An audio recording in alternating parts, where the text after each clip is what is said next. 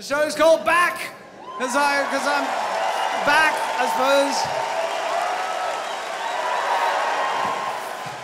There you are. It's called Back because I suppose, I don't know if you knew this, but after my orchestra show, I retired from touring for like 7 years, and then when I put this on sale in 2019 or whatever, I thought I'd call it Back because I guess from the point of view of you guys, the consumers of my logical philosophy lectures disguised as cabaret shows, I guess I'm back.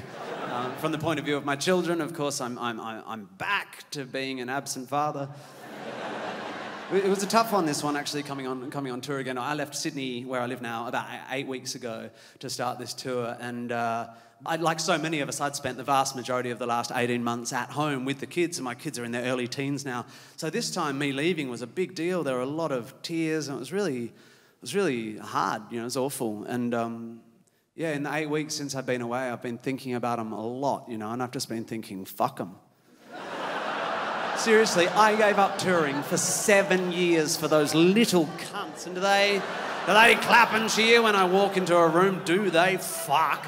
I have come to the conclusion that I love you guys more than I love my children, and I feel incredibly comfortable with that realisation. I would like to wash and powder the perineums of each and every one of you.